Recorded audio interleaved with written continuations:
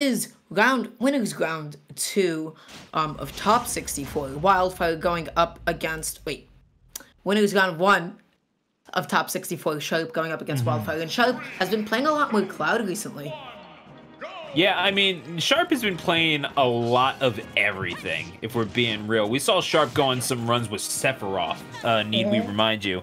So, and makes you wonder what the future holds for offline, considering the how good that character is supposed to be as we go to Pokemon Stadium 2. But nevertheless, going to go with the former soldier himself, Cloud, up against Robin. Wildfire, I mean, if there's one person who can probably tip the scales against the character as good as Cloud, it may well be this one, but Sharp going on the offensive quickly, and Wildfire being brought to ledge.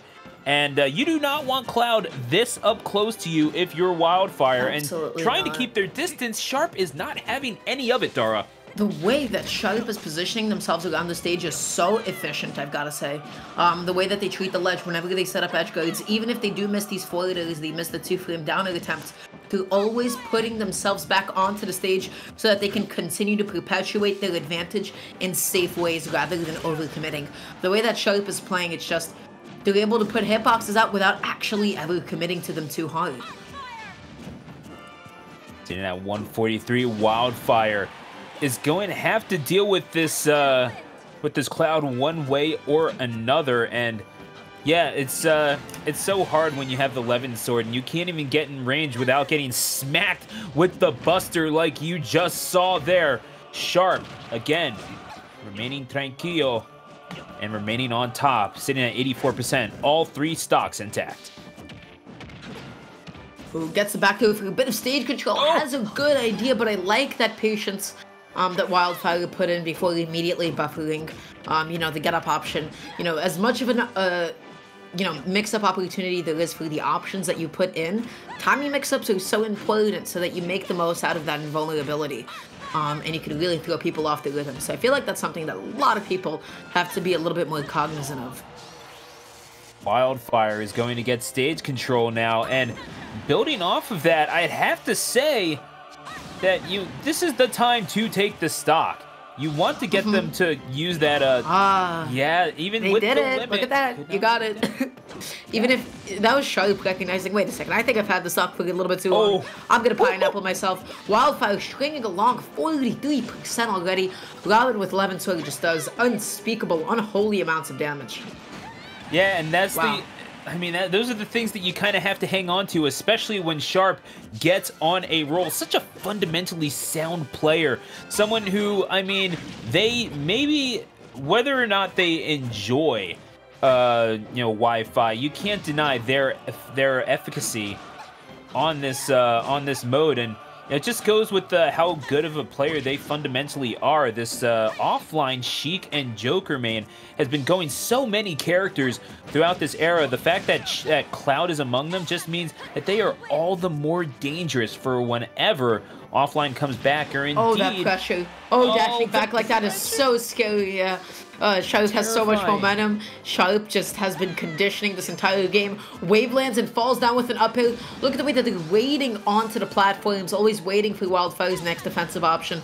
Wildfire, gotta say, they're playing a little bit spooked right now, but still able to get the jump call out.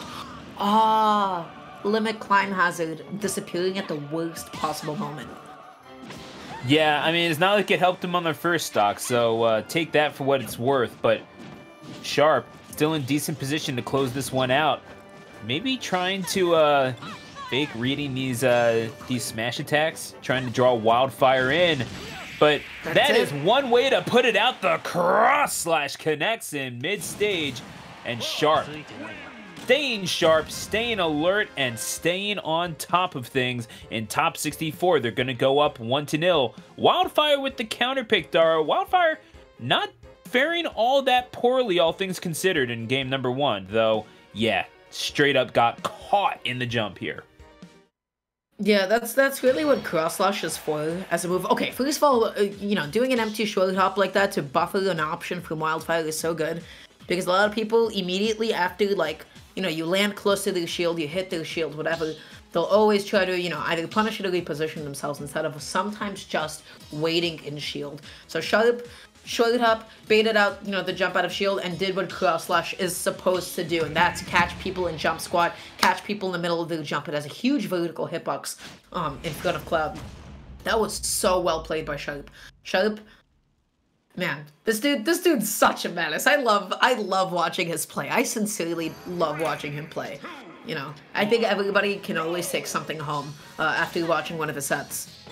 I mean, if you're talking about the people that are going to be the most intriguing to watch once offline truly comes back in full swing, I'd have to put Sharp in that top 5, because I can only imagine their ascent to the New England's elite has been steady and methodical. I mean, it has to only be exasperated by things like this, learning how to play so many different characters, being so fundamentally good at the game and how this thing operates. An absolute Swiss Army knife. Does not matter what character they pull out. They have a decent chance of winning, as Wildfire is learning here on Town and City. This is their counter pick, but not being able to make as much of a use of the magic as of the tomes as maybe they'd like here. I had a great catch on the jump point to get back here. Not going to be able to steal at that stock, but you see exactly what I mean. Sharp is so efficient in the edge guarding, in the ledge trapping, that, you know, even if the down air doesn't connect, they've timed it in such a way that they get back onto the stage before Wildfire and they continue their advantage. So, you know, the way that Sharp does it, he's just so good at that. Gotta say, though, Wildfire doing a good job to stay alive for as long as they have. It earns them only 30 more points on Sharp's health bar, but nevertheless, you know, health bar being a metaphorical term in this instance, but regardless, back to Omega form, as it were. Sharp missing with the forward air there. Wildfire rolls back in, but I mean, the conditioning from Sharp, it's like, if it looks like they're reading Wildfire's mind, I mean, they kind of maybe they are. I'm not going to put it out of the possibility, but the F smash, Wildfire looks like they're in quicksand compared to Sharp right now. Yeah, F smash, such a killer. Will kill you so early, and just like that, you are now being ledge trapped by Cloud with limit on. This is a not good position to be in at all. Look at the way that Sharp is tech chasing. Oh no, that didn't kill. I'm so sad. That was so high. On the platform, but the F smash, and Sharp contains the Wildfire and snuffs it out. That is a 3-stock victory. Didn't even get into triple digits, and that is a statement game from Sharp. That was so cool. I just hope everybody recognizes how cool that advantage state is. How many like leads went into that. The positioning from Sharp, dropping through the platform to, you know, input the finishing touch. Yo, this dude is insane. He is so good at this game.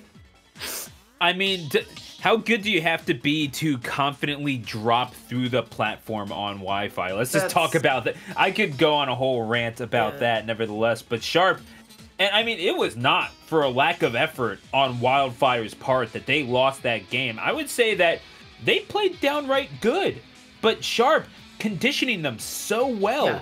And there's not a whole lot you can do if you're Wildfire there.